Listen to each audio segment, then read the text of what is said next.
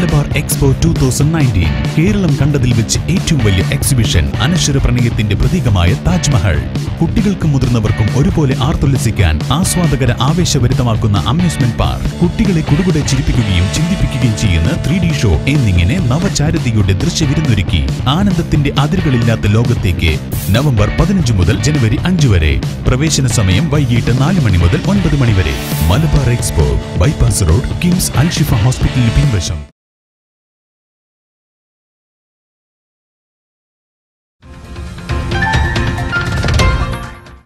നമസ്കാരം, വള്ളുവനാട് ന്യൂസിലേക്ക് സ്വാഗതം. പൗരത്വ ഭേദഗതി ബില്ലിനെതിരെ പ്രതിഷേധം ആളിക്കത്തിയ ജാമ്യയിൽ നിന്നും അതിന്റെ നടുക്കം വിട്ടുമാറാതെ ആശുപത്രിയിൽ ചികിത്സയിലാണ് മലപ്പുറം സ്വദേശി മുബഷിർ ഹുദവി. പോലീസിന്റെ ആക്രമണത്തിൽ കൈക്കും കാലിനും പരിക്ക് പറ്റിയ മുബഷിർ പെരിന്തൽമണ്ണയിലെ കിംസ് അൽഷിഫ ആശുപത്രിയിലാണിപ്പോൾ. അന്ന് നടന്ന സംഭവം മുബഷിർ വള്ളുവനാട് ന്യൂസിനോട് പങ്കുവയ്ക്കുന്നു.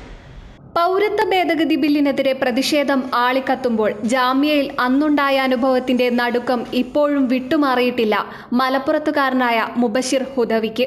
സംഭവിക്കുന്നത് എന്തെന്നറിയാതെ പോലീസിന്റെ അഴിഞ്ഞാട്ടം കണ്ടു നിൽക്കാനേ അവന് സാധിച്ചുള്ളൂ.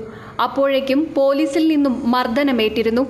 ആക്രമണത്തിൽ കൈക്കും കാലിനും പരിക്കേറ്റ മുബഷിർ ഡൽഹിയിലെ സ്വകാര്യ ആശുപത്രിയിൽ പ്രാഥമിക ചികിത്സ തേടിയ ശേഷം നാട്ടിലേക്ക് തിരിക്കുകയായിരുന്നു. ഇപ്പോൾ പെരിന്തൽമണ്ണ കിംസ് അൽഷിഫ ആശുപത്രിയിൽ ചികിത്സയിലാണ്. കൂടുതൽ പോലീസ് ഫോഴ്സ് വന്നു.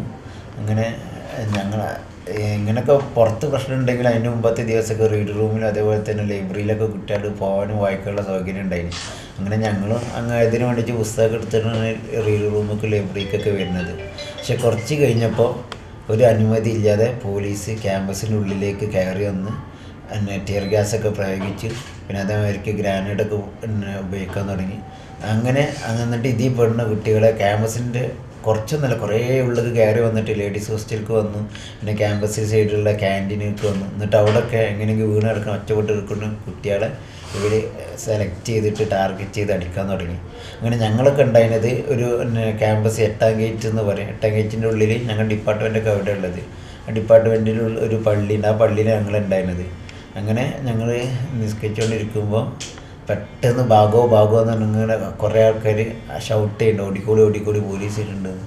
അങ്ങനെ പെട്ടെന്ന് പുറത്തെത്തിയപ്പോഴത്തേന് ആകെ 2 ചെറിയ ഗേറ്റാണുള്ളത്.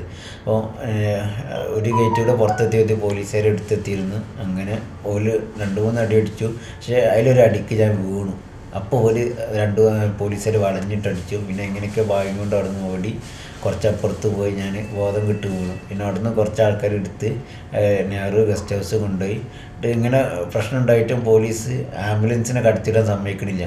4-5 മണിക്കൂർ കഴിഞ്ഞതിൻ്റെ ശേഷമാണ് യൂണിവേഴ്സിറ്റി അധികൃതർ ഇടപെട്ടതിന് ശേഷം ആംബുലൻസ് കടത്തിയിടുന്നതും പിന്നെ ഹോസ്പിറ്റലിലേക്ക് പോകുന്നതും.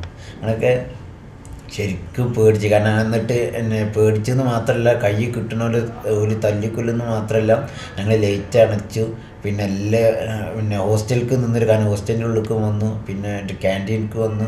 ലൈബ്രറിൻ്റെ ഉള്ളിലേക്ക് റീഡ് റൂമിൻ്റെ എല്ലാ ഭാഗത്തേക്കും വന്ന് കുട്ടികളെ ടാർഗറ്റ് ചെയ്ത് പിടിക്കുകയാണ്. നമുക്ക് ഭയങ്കര പേടിച്ചായിരുന്നു ഇതിനത്.